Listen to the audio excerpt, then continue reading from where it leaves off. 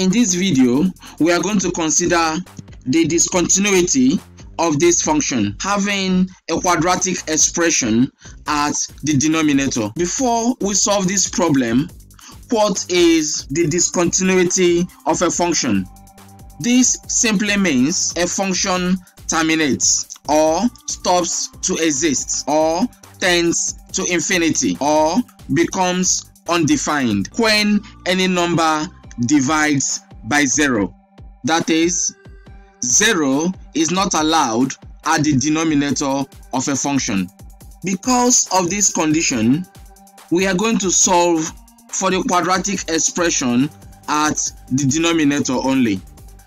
Here, you can use any quadratic equation method of your choice to solve for this denominator. You can use factorization method, completing the square method, or formula method. Let's consider factorization method.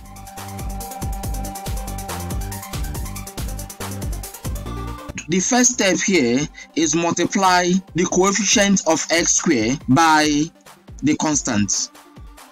Next, there exist two numbers.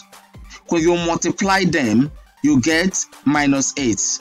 But when you add the two numbers, you get a replacement of +2 at the middle of the quadratic.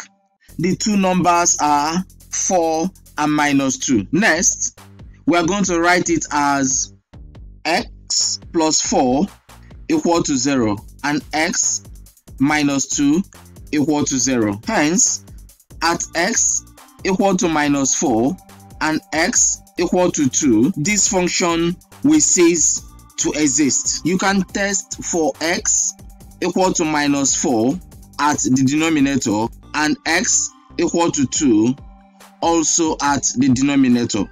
Both will give you 0, which will tend the function to infinity. Hence, our answer is A. You can check out some other topics in Precalculus. You can check out other videos by following the link on the screen. I will see you in the next video.